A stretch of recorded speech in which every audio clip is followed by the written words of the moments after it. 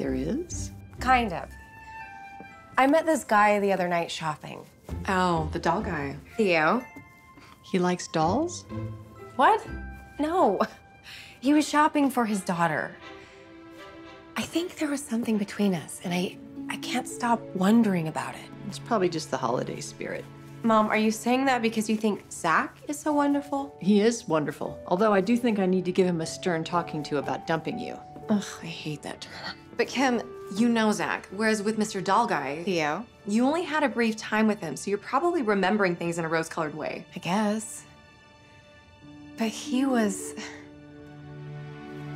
When we talked, everything was so easy. Every word he said, I drank it up. He made my heart melt, you know?